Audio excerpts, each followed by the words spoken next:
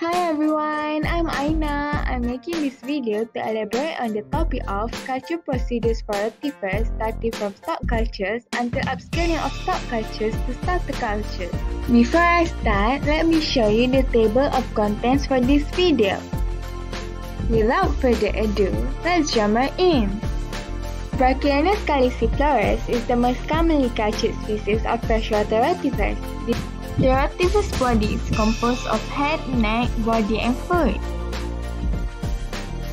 Starts to culture rotifers should be handled carefully, as it can easily be contaminated with bacteria and celiacs.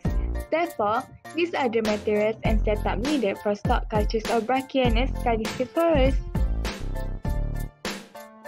Starting with disinfecting the rotifers in a plastic jar, the student root was cut before putting in inoculum for smooth airflow to keep the rotifers at safe. Then, life cycle plankton and seawater is mixed in the syringe and fed to the inoculum before adding more seawater.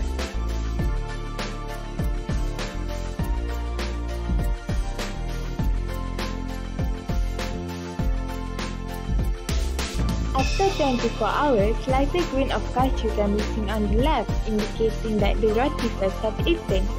Half of the rotifers is filtered little by little, while the other half can be kept from upscaling cultures. And there you have the approximate rotifers harvested. Moving on to the upscaling of stock cultures to starter cultures, these are the materials needed. The upscaling of rotifers will be carried out in aluminium, placed 2 cm from the fluorescent light tubes. With temperature of 30 degrees Celsius inside, 50 ml of algae is added every day to supply enough food. After a few days, rinse the rotifers using submerged filters. Finally, the rotifers should be filtered using either these to avoid contamination before distributing rotifers into bottles completed with aeration. And there you have it! The rotifers of Brachiones caliciflorus are ready to be used for inoculation of mass cultures.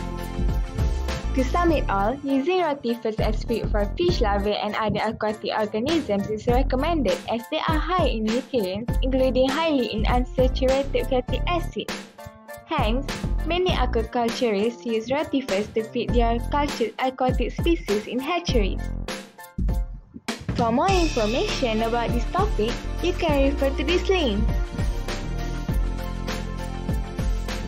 We have reached the end of this video, and I hope you get to learn something about rotifers as well as enjoying it. Thank you!